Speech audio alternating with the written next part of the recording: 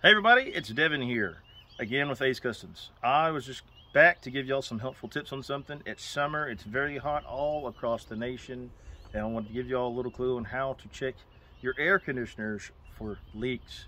So first, we're going to show the most common, and the most common is the actual service port where you put the Freon in. You know, you can go to the store, to the auto parts, buy your own Freon and put it in there, and then it just comes right on back out. Well, I'm going to tell you that there's a spot where you put it in.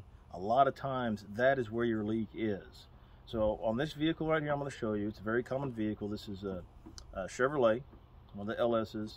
A lot of other Chevrolets are going to be very, very similar. Some of them have the compressors on the top. Some of them have them at the bottom on some vehicles. But I'll kind of walk you through on kind of what to look for here. So if you'll come in here, I'll show you real quick.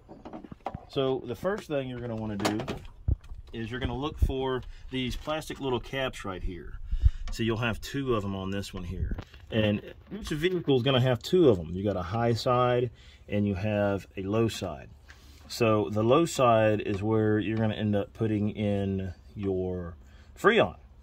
So if you open it up and you look in there, there's going to be a little valve stem in there, it looks like, just like the ones it looks like on your tires. It's very similar, very, very similar.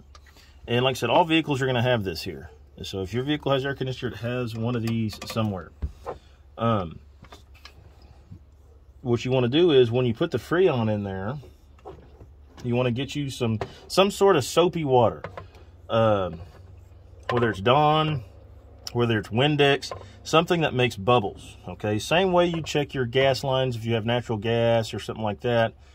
You want to spray it on there, and if it starts bubbling, you know it's leaking. Now, I'm going to tell you this right now, guys. If yours is leaking like this and you're not comfortable with changing it yourself and you get a shop to do it, I will let you know this. They're going to try to charge you a lot of money to change this, okay? The part for this particular vehicle at the auto parts is like 12 bucks, okay? So if they try to get you and say, oh yeah, it's 250, 300, that's ridiculous, okay? Ridiculous.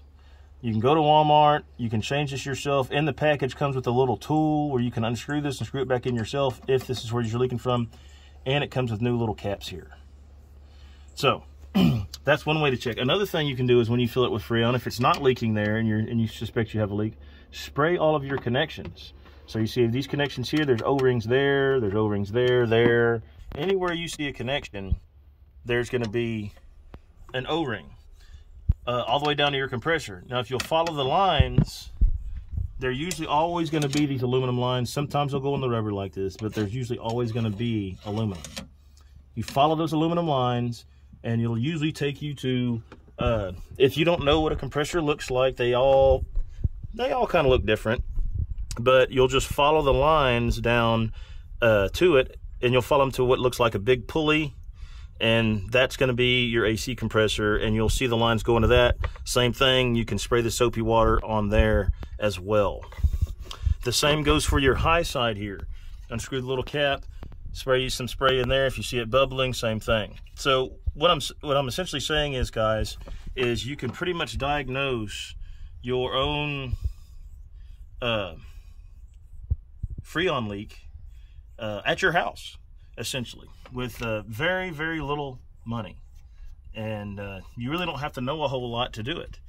It's very simple, it's very easy, and I would definitely recommend doing it if your vehicle is low on Freon. Now, if your air is constantly going from cool to hot and you can hear your compressor coming on and off, on and off, on and off, you hear a little clicking noise, you know, when you're sitting there idling, that's your compressor. If it's coming on and off like that constantly, that usually is an indicator that you are low on Freon. There could be other issues too, but the most common is that you're low on Freon.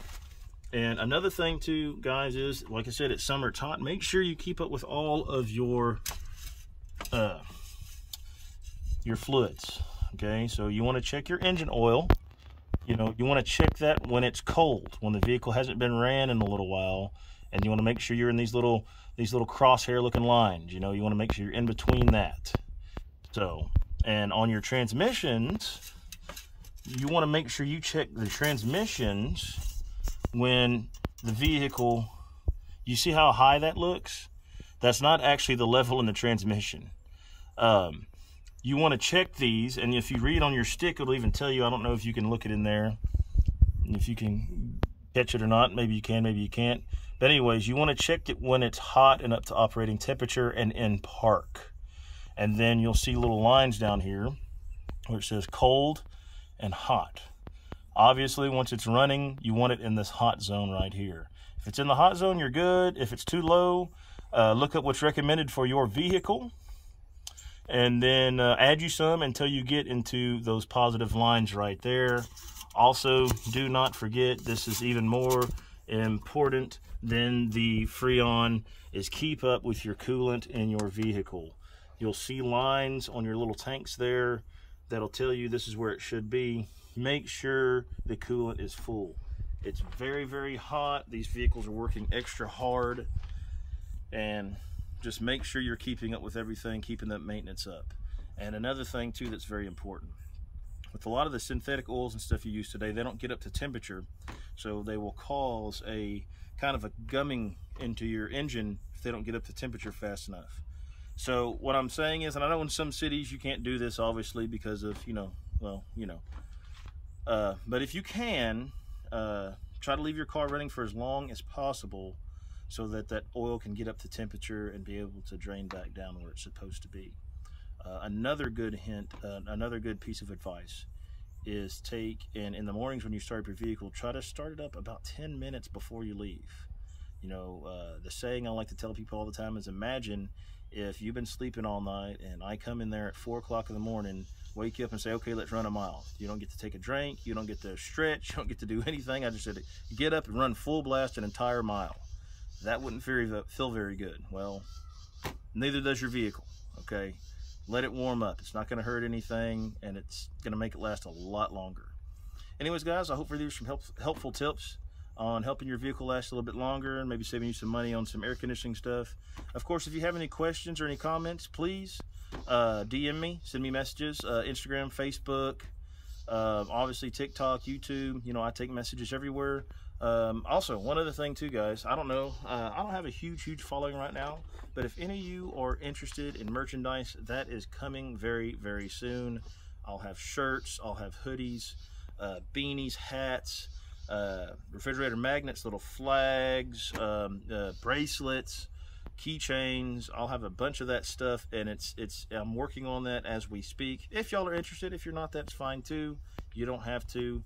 It's just if you are. But anyways, guys, like I said, I hope this helps y'all out in some form or fashion, and just make sure you're taking care of those vehicles. I guarantee it'll save you hundreds and in some cases thousands of dollars. So guys, y'all stay cool.